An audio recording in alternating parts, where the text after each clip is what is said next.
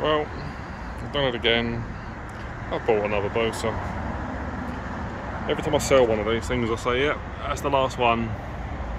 Then you can guarantee within about probably 2 weeks, 3 weeks, I'll be back on eBay searching for another one. And here we are.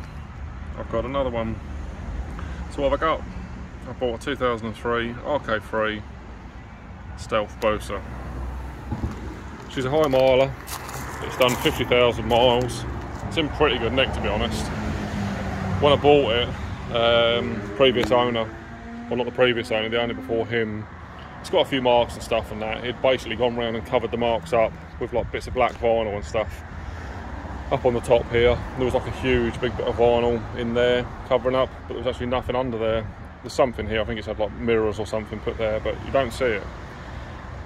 It's actually a pretty good looking bike, and my full intention was to buy it and make it a turbo project over the winter to go back to Elvington with next year.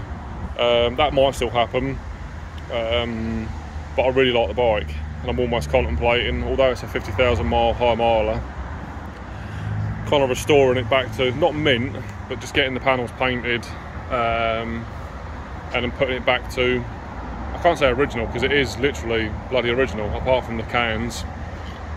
It's a totally stock bike, totally stock. Every single bolt, all the fasteners, fittings, all of that, absolutely stock.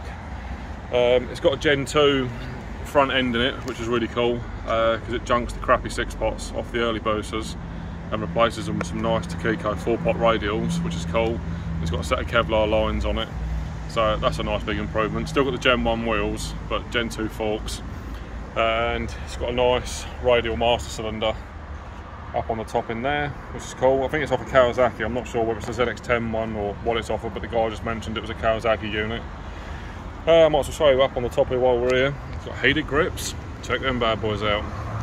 I've actually used it a couple of times for work, and the heated grips are a bloody godsend, as we're now halfway through September.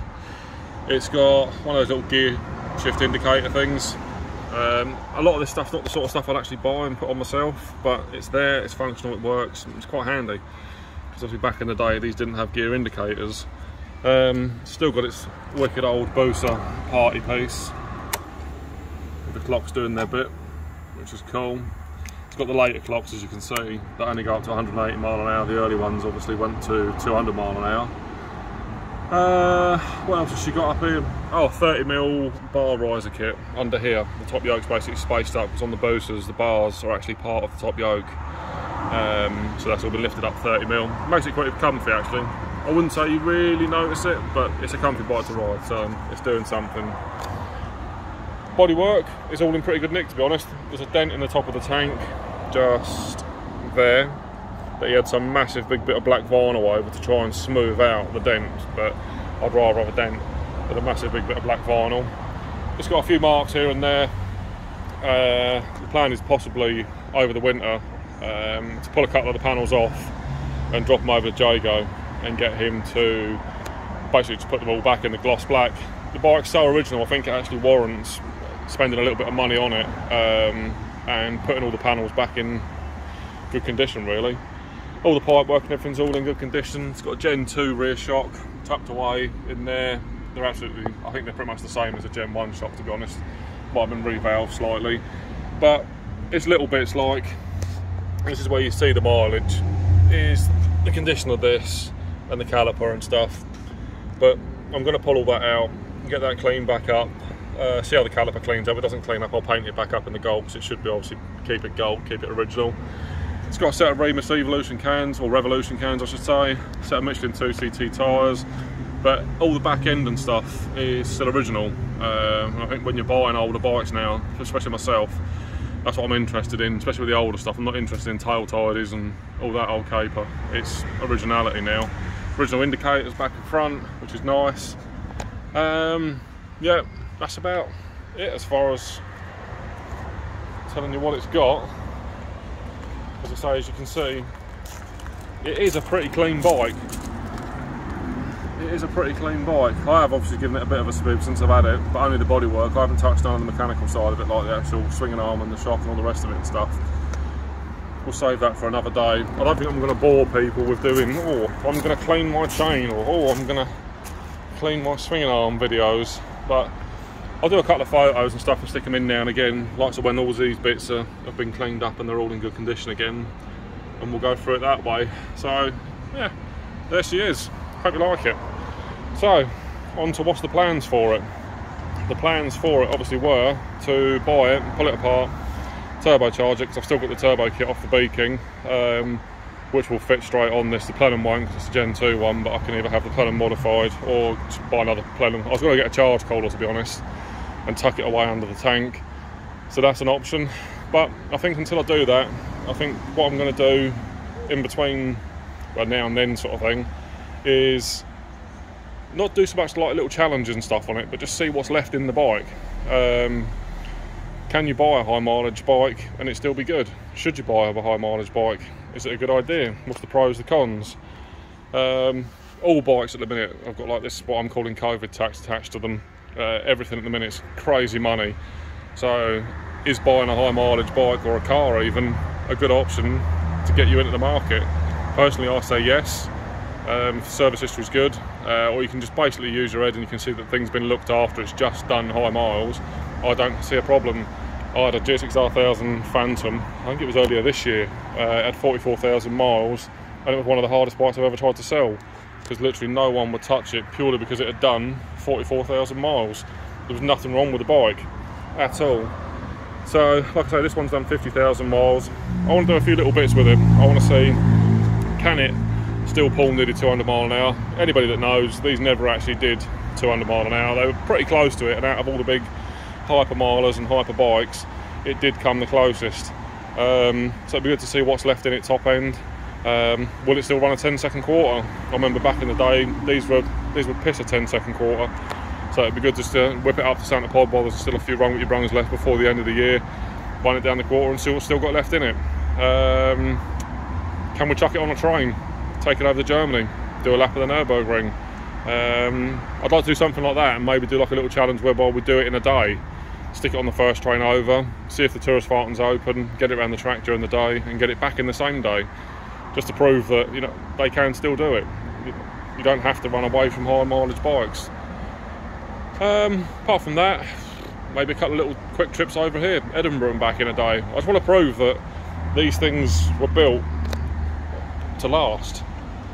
And yes, it's got high miles, but that doesn't mean you have to pamper them and not use them. You can still stack up the miles and use them for what they were built for. It's comfy. I've used it a couple of times for work. You can commute on it, as far as I'm concerned. It's got everything you need to commute on it.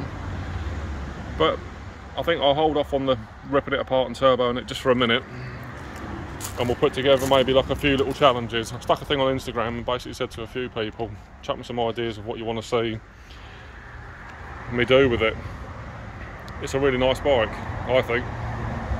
Yeah, she's a bit long in the tooth now, and she hasn't got all the corner and ABS and launch control and all that old bollocks, but I've got plenty of bikes that do, so it's a bit of a breath of fresh air actually to have one that you actually ride yourself.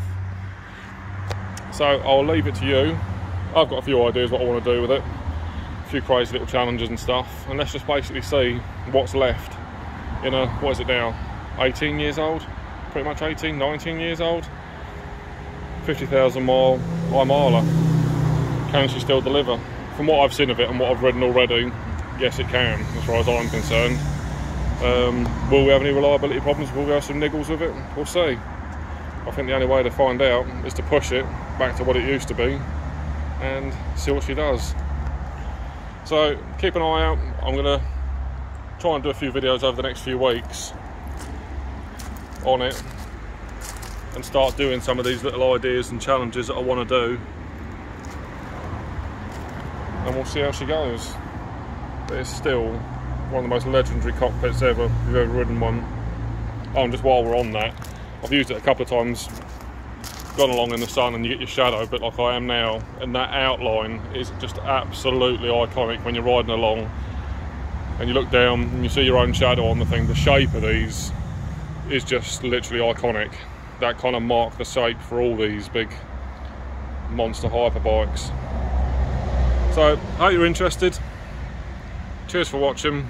Like I say, if you've got any ideas or some bits and bobs you want to see me do with it, even if it's just maintenance stuff, I'm going to pull the panels and stuff off. I haven't touched it yet. I've lifted the tank just to see what's under there, but haven't touched it. It's all completely stock. It's been recently serviced by the look of it. The oil's as gold as can be, filters are all new by the look of it, so I'm not going to delve into that, but I am going to obviously pop a few panels off and just see what's lurking behind the panels of a 50,000 mile bike. So if you're interested, keep an eye out on this one. I'm going to try and get this done in the next few weeks, as like I say, get a few little challenges done. I do want to try and get over to Germany next month. I'm just literally waiting for my passport to be renewed now, so I know it's a little bit late in the year, but we're having a pretty good bit of late sun at the minute, so hopefully we can stick it on the train and whiz it over there for a day and see how she goes. So I hope you enjoy it. I'll leave it to you. Chuck me some ideas. I look forward to seeing what you've all got to say about it. Bye bye for now.